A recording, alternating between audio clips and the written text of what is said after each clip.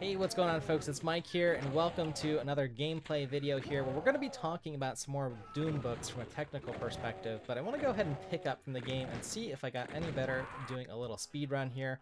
So let's just go ahead and run through this really quickly here, having a little bit of fun with the Doom game. Now, this video is picking up from my previous video, which you haven't seen. Make sure you check off in the playlist. And I talked about the book Doom Guy, primarily released by John Romero recently, which talks about the design and the journey of id Studios, one of the major studios in our gaming history that built the Doom franchise, as well as many other textbooks. So today I'm going to be showing you two other really nice books written by Fabien Sanglard that I think are really influential and important for covering some of the technical details in Doom here. So let's go ahead and we'll get into that as soon as I run through this. I don't think I'm going to even get it under a minute, though I did get more kills this time, I guess. So let's go ahead and see here, before we get into the books, how I did here. All right, time, 45 seconds. Okay, the par is 30. Maybe we'll do better next time. But with that said, let's go ahead and get into it. Alrighty, welcome again, folks. It's nice to see you, and thanks for joining. And again, this is a video that's a little bit of a continuation, as I mentioned, from the previous video where I talked about the series Doom, a series that's nearly 30 years to the day here. We are celebrating Doom Day on December 10th, so we've got a little bit of time from this video release, but again, 30 years for a gaming franchise that's been quite influential in terms of pop culture, the games we play, but also in the technology, and that's what I want to highlight today. And the first place that I'm going to actually bring you is on Fabien Sanglard's website here. So Fabien's written lots of nice articles here, and they're actually in a really nice style that I like, very simple. But if we search for Doom or Wolfenstein, there is actually some nice early articles that he wrote here doing a source code review. And I think this is in general just an excellent exercise for programmers to do, to read other source code. So there's something to be said there with the other contents in our channel where we talk about programming, C++, DLang, C, and so on, OpenGL graphics, all that kind of stuff here. But one of these articles that he did in 2010 was on the Doom engine code review. So he talks about a lot of the different things like the level design, the different tools used, some of the data structures like binary space partitions, which were a data structure that had existed for quite some time for solving problems in graphics and visibility, but was applied very nicely in the Doom series and has been sort of a staple in game development. So lots of neat stuff in here. So the thing I want to highlight, though, is that after Fabien had written these articles and some other ones, he actually decided to collect these things into some books. So I want to talk about these books briefly because I think there are other things that are useful to you if you're a student, say, of game design, engine design, or even somebody who's programming now. I think it's still interesting, and it might even be an interesting exercise to build one of these engines here.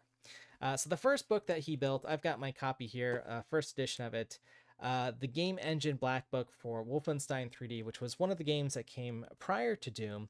Again, goes through the level designs, some of the architecture, how they built things. There's some anecdotes from the teams and so on from here, from Carmack and so on. So a really nice book here. I recommend reading both of the books that I'm going to show you in the order that they're released, so you can kind of see the technology and how it evolved. I think it's really nice. It's a reasonable read. It's about 300 pages or so. It's technical, meaning that there is code in here. There's lots of diagrams. There are,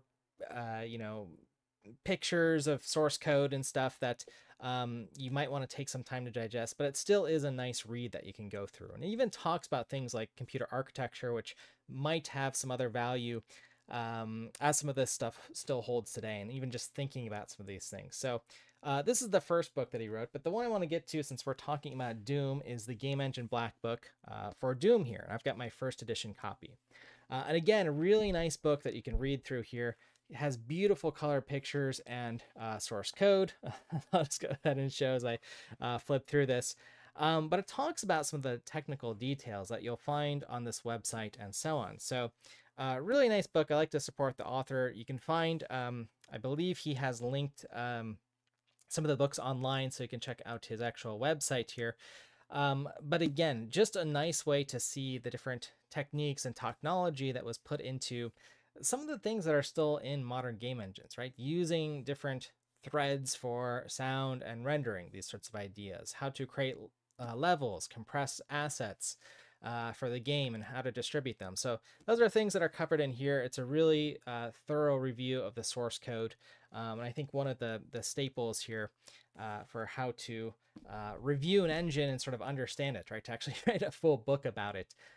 So anyways, there's a lesson to be had here with these sort of things about reading the source code of the games you play, if that's available. I think that's really cool. And that's something that the Doom team was known for releasing their technology over time. So I think all the way through at least the Doom 3 engine, you can find the source code, which would still be relevant and useful if you're a student learning game engine programming, or even, if you're doing this professionally. I bet there's something you can pick up from it. So anyways, folks, with that said, just want to keep this a short and sweet one. These were two more books that sort of go with the Doom reading list, as we're mostly a programming channel here. So I just, again, wanted to bring those to your attention. If you know of other great texts to take a look at, other franchises, feel free to comment below. And as always, go ahead and post your best speed run of Doom here. I'd be curious to see. And maybe I'll get it under 30 seconds one day. Anyways, thanks for your time and attention, folks, and I'll look forward to seeing you in the next one.